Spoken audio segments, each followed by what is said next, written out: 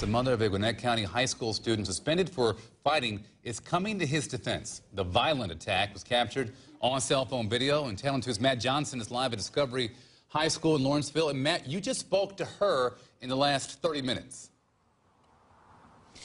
The video of her child's fight is one of two at this school that have been circulating on social media in the past week. Now, in this particular case, the boy's mother says there's more to the story than what we see in the video, and that her child has actually been bullied for the whole school year. Now, let's take a look at that video we showed you first yesterday of a 14-year-old student punching another student in a classroom at Discovery High School. Now, the mother of the boy doing the punching says the other child stole his lunch money for the day and refused to give it back. I also spoke to the 14-year-old directly, who says he tried to tell his teacher about what happened, but he says the teacher told him to sit down. That's when he says he snapped and started punching the other student.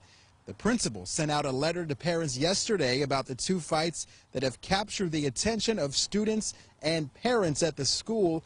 I'm going through the interview now with the boy's mother, and I'm putting together the changes she hopes to see at this school and also the punishment she says her son is facing. For Channel 2 Action News starting at 4 o'clock. Live in Gwinnett County, Matt Johnson, Channel 2 Action News.